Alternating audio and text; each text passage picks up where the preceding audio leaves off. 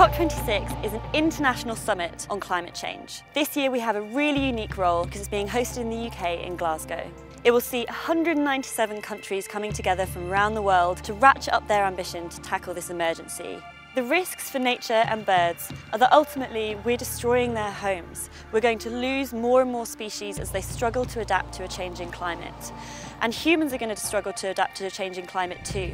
We're going to have more and more extreme weather events like flooding and droughts. Ultimately, we're creating a less and less habitable planet for all of us to live in.